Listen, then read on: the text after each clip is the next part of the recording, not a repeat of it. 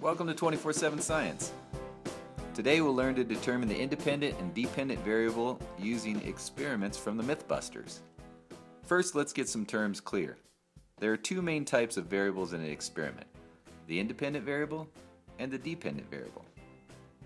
The independent variable is the difference between the control and experimental groups of an experiment. The independent variable is the variable changed by the scientists to test the experiment's hypothesis. The dependent variable is the thing being measured during an experiment, also called data. Now let's break down some MythBuster experiments. Experiment 1. Does adding dimples to a car increase its gas mileage?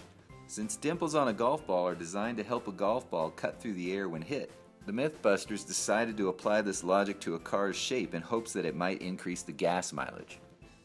Click on the link above to watch the MythBuster experiment. Come back after to test your knowledge.